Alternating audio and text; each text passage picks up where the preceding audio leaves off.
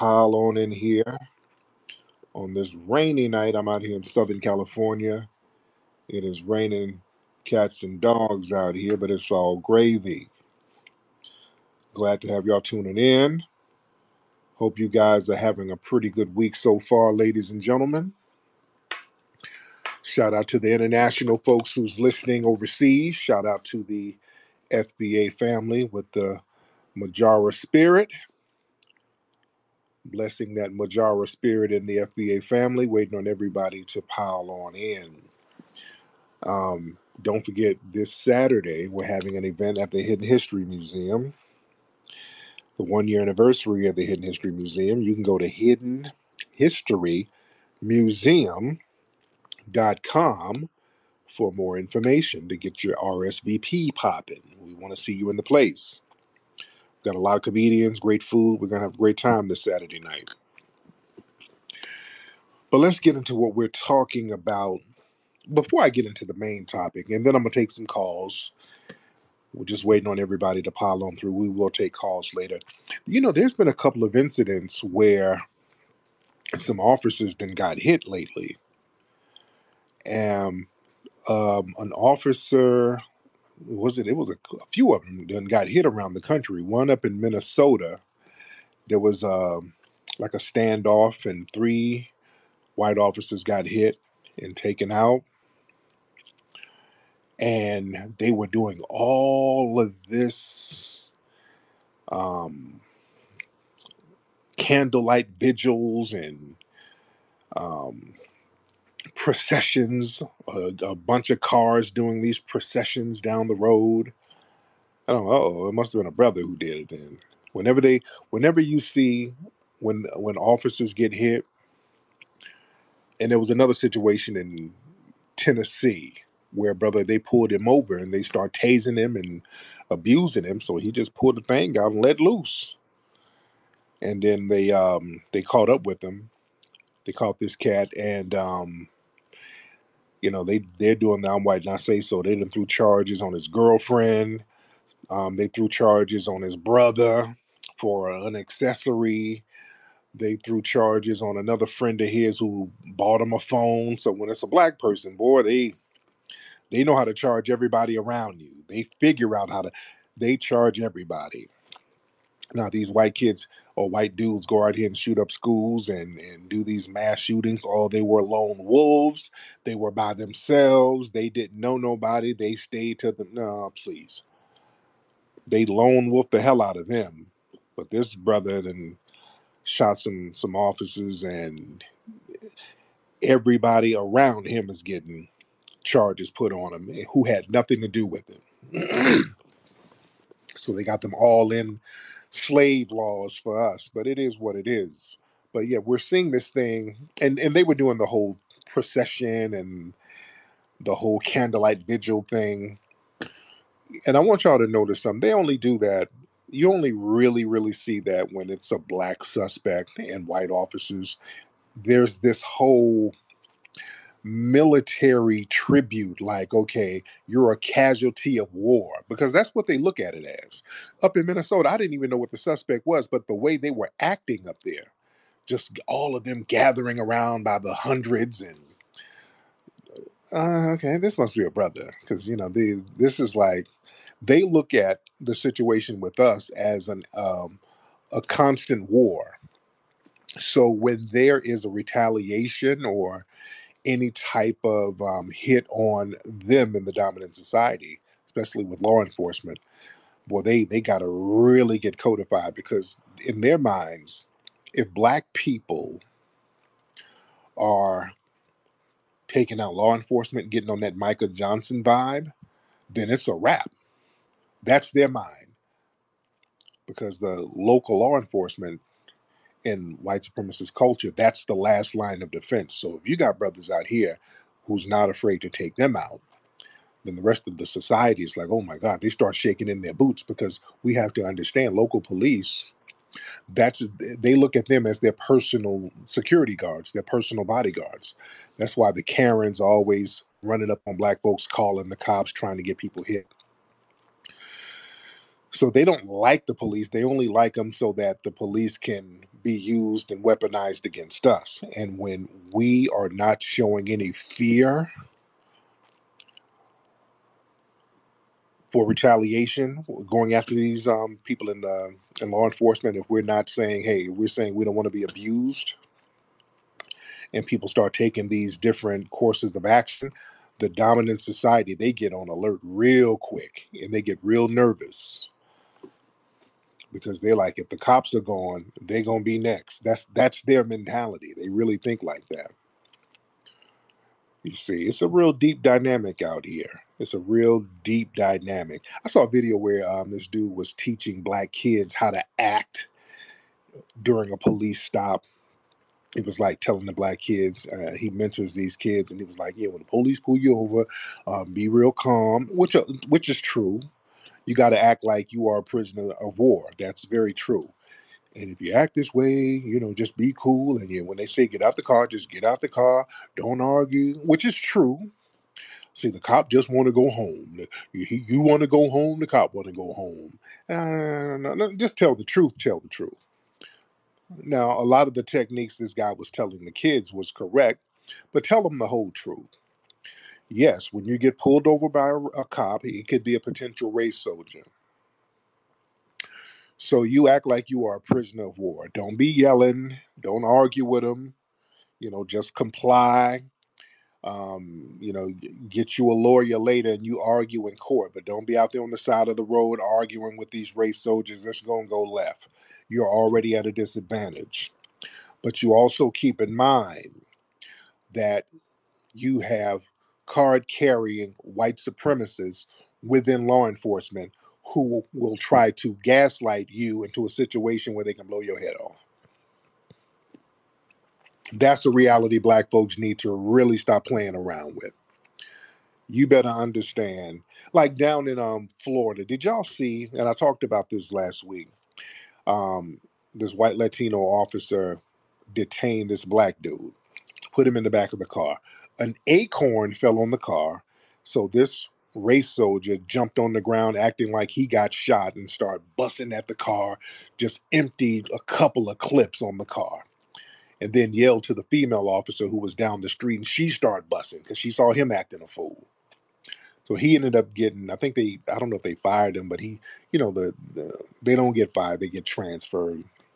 So he got to resign and, he'll get with another agency. But just the fact that he did all of that theatrical nonsense, and luckily the brother didn't get hit. But sounds like this guy was trying to get some kind of law enforcement initiation thing because they get initiated in these little low-key white supremacist groups when they can hit a black person. It's just like the skinheads in the Aryan Nation. They get certain stripes and they get to rise up to certain levels if they get to take out a black person. So same thing in law enforcement. So that looked like it was some kind of ritualistic thing where this guy was trying to get initiated into something by taking a brother out and using the acorn falling on the car as an excuse. He knew good and well that brother wasn't shooting at him. Let's be clear. He knew that man who was in the back of his car was not shooting at him, but he was going to use that as an excuse. You see? So it's a real deep dynamic out here. It's a real deep dynamic. Again, they look at the situation as a situation of warfare. And again, if you get pulled over, keep in mind that this race soldier will possibly try to gaslight you. So you really got to watch what you say when they try to gaslight you into saying something that they can use to justify harming you. That's the key thing. Because what they'll do, they know how to push black people's buttons. They know how to pull you over for nothing. And what happens is nobody wants to be unjustly targeted. Yeah, you're like, damn, what did I do? I didn't do nothing. We got that thing where we're yelling, we didn't do nothing, we didn't do nothing, we didn't do nothing. And then you get frustrated because they're trying to escalate it. And you're yelling too. So that's what they want. They want to be in a position where they can start tasing you and guns are drawn. Now that brother in Tennessee took it to a whole different level. And see, it kind of backfired on the race soldiers, the suspected race soldiers. It backfired on them. and then a couple got taken out. But the thing is, they will gaslight you. They'll roll up on you. Hey, man, I smell weed. No, you don't. But it's on white, and I say so. Well, you look high. You look suspicious. What? I didn't do nothing. What you talking about? I didn't do. Man, when you do all that, just stay cool. Just say, hey, officer, that's what it. I didn't do anything. And if you think that, well, I have to get a lawyer. Just be real cool about it. Learn how to be cool with these traffic stops and understand where you are. You're dealing with these race soldiers who are in a position to take you out in the name of white supremacy. That's what it is. They've allowed card carrying white supremacists to be a part of law enforcement. And that's what it is. And they will be abusive. They will gaslight you and they'll be abusive. So you need to teach your kids the game. And also, we need to be constantly working on replacing that system because that's a janky ass system to be in where we have to walk on eggshells doing normal everyday stuff. You want to go to the grocery store, and then all of a sudden, that turns into some white supremacist act of terrorism where somebody's trying to take you out because they're trying to get initiated into a white supremacist gang within law enforcement. And then the dominant society tries to deny it when there's so much proof of it. That's another thing. The rest of the dominant society gaslights you too by being in denial about a lot of stuff. So we got to understand the game out here. Shout out to everybody coming in the room right now, but we're in here heavy like we usually are. Shout out to everybody in the room. But we're talking about foundational Black Americans building America. I put up a tweet earlier and it went viral. It was just a real simple tweet because of Joy Reid. Joy Reid said a half truth. She was talking about how Black people built the country, Black people built America, which is true, and Black people deserve reparations, which is true. But I think she started putting some we and us in there. No, no, let's bag it up now. Hold on. I think she might have thrown a we and a us, and no, Joy. Joy is not from our lineage. She doesn't have the Majara spirit. She comes from Central Africa. That's where her lineage is. No disrespect. So we appreciate her speaking about the need for reparations, but we don't need you to start talking French, talking about we, and no, ain't no we now. No, we're talking about foundational Black Americans. So they kind of felt a certain way. The white supremacists felt a certain way about that. And I put up a tweet. I'm like, hey, shit, real simple. Foundational Black Americans built America. And some of the alt-lights got in the comments and they feel a certain way. Now, I know we have some of them in here. What's up, Nathaniel? I see you. Now, some of the people in the dominant society, some of you were in the tweets. Some of you were commenting. One thing you didn't do was refute what I said. I mean, the truth is the truth. I mean, the trolling and all of that just solidifies and verifies the truth in the statement. Nobody really refuted it. Is there anybody here from the dominant society who can refute that foundational Black Americans built America from the ground up, and every institution came out of the anti-Black labor exploitation that this country held? All of the institutions were born out of that exploitation of our Black labor. I mean, every institution. Now, I would like for somebody to prove otherwise. We got to talk turkey here, and I want my foundational Black American family to understand your significance here, because I don't want them running around talking about some damn cotton. It went way beyond cotton. We were doing way more than just the cotton. We were creating so many things within the slave system that we could not get credit for. For years, for decades, for centuries, we couldn't even get credit for the things that we were actually creating. That's why after slavery, we could finally legally get the credit for all the stuff that we created, and then bam, we got 50,000 patents coming out of nowhere. It didn't come out of nowhere. We were already doing this stuff. Now, I would like for some people to prove otherwise. Tell me something else about history if that's not true. Nobody else built this country except foundational Black Americans. We built this thing from the ground up. We were the labor force. We were also the architects and the engineers, many of the scientists. We were the healers. Everybody got game from us. I want to hear otherwise. Since people felt a certain way and since the tweet went viral with a whole bunch of trolling and joking and playing, but bring some scholarship to it. Let's talk Turkey. Let's get down to the nitty gritty. Let's get Dark Groper. All right. And as the saying goes, trolling proves me right.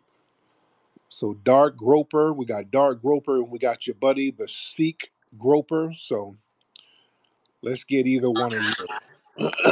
What's good, bro? I'm a huge fan. What's up, Dark Groper? So you're one of them alt right 4chan guys, I can tell with that name. Now, where you from, bro? I'm from a city. Okay. Why are you guys so ashamed of where you from, man? No, I don't want you to come here and try to fight me, bro. I'm not trying to fight you, but you're already defensive, being evasive about where you're from.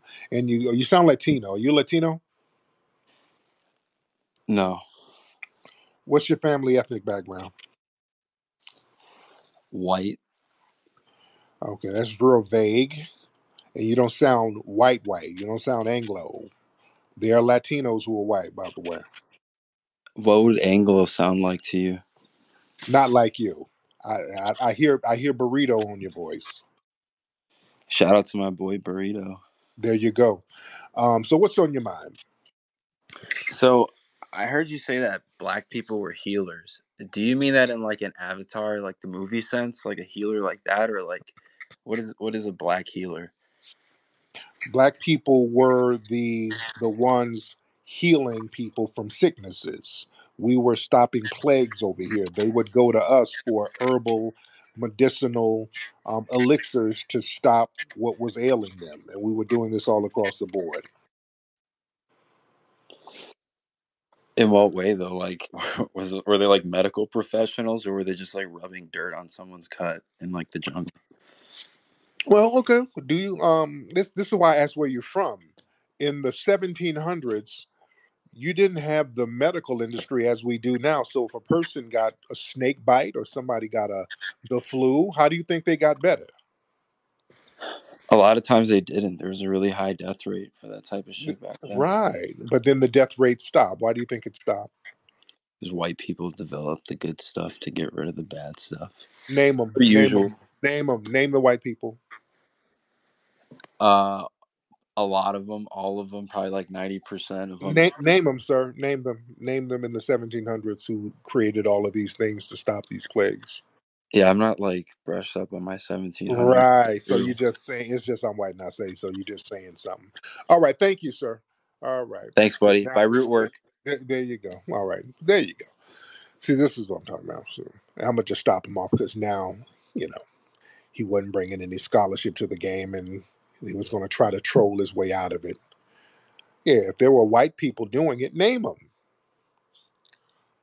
There were black people who were the root workers. That's what the root work was. It was the black people who were the root workers and the conjurers. They were going to them. White people weren't doing that. Talking about rubbing the dirt on a cut. The white medical people, all they would do is cut your arm off.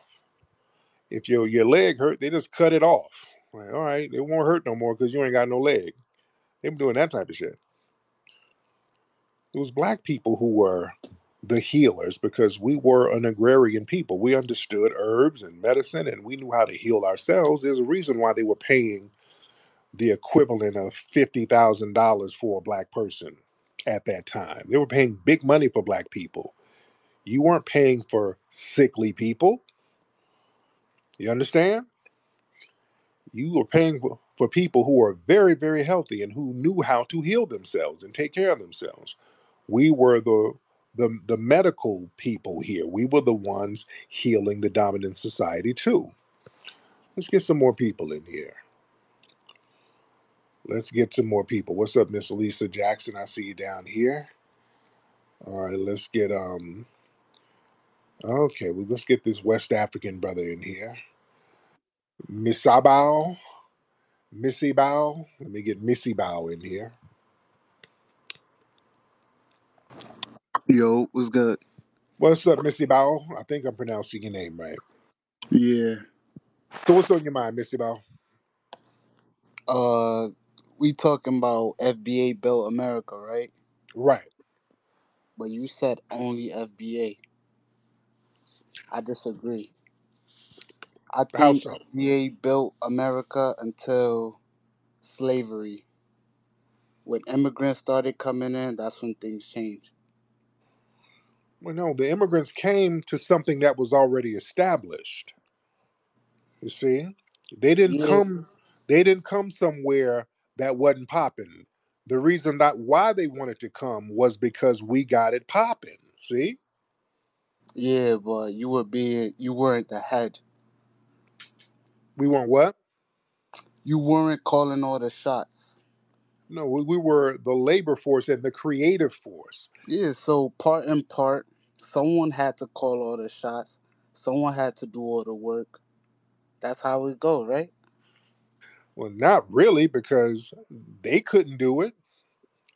If they could have done it, they would have done it, but they couldn't.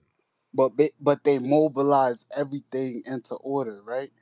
But no, what they did, they manipulated things and put us in a position where we got stuck militarily, and then we were forced to use our genius and our ingenuity to enrich other people, to make the lives of other people better, hopefully hoping that we can get about the situation.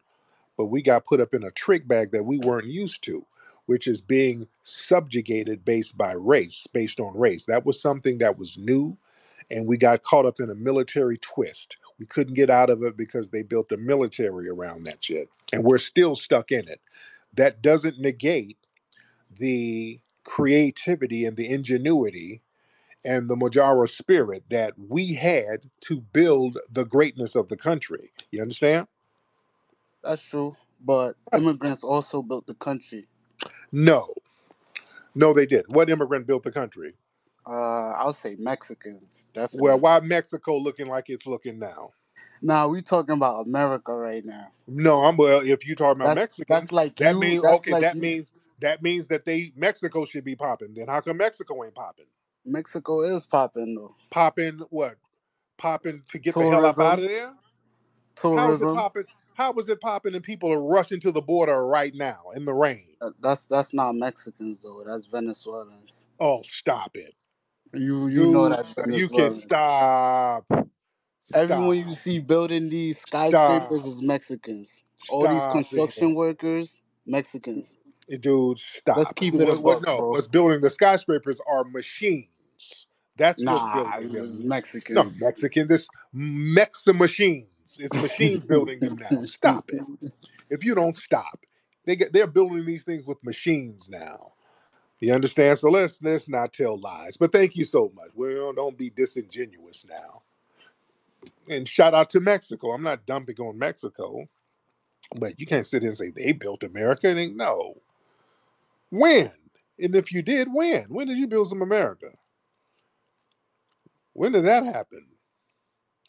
See, people just be saying stuff. That ain't true. Okay, let's get who is this?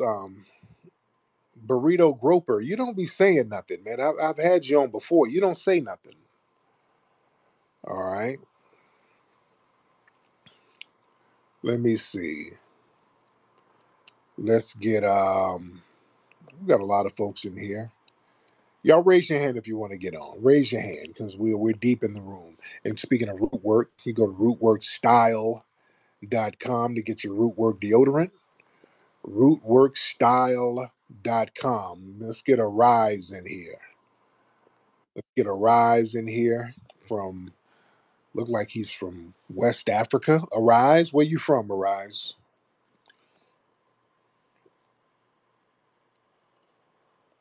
Arise, where's that flag from? Arise, turn your microphone on. He must still be over there where that flag is because the reception is horrible. All right. While we're waiting on Arise, we'll get Lizway. Let's get Leesway in here. Leesway? Leesway or Lizway? What's up? Is it Lizway or Leesway?